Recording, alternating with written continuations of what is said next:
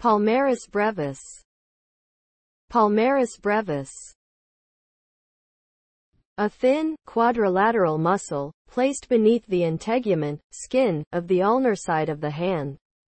It acts to fold the skin of the hypothenar eminence transversally.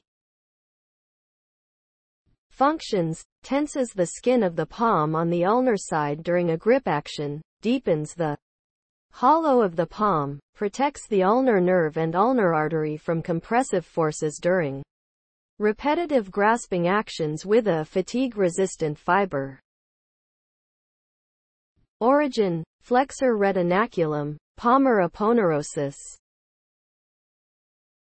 Insertion: dermis of the skin on the medial margin of the hand. Blood supply: superficial palmar arch. Innervation: superficial branch of ulnar nerve, C8, T1.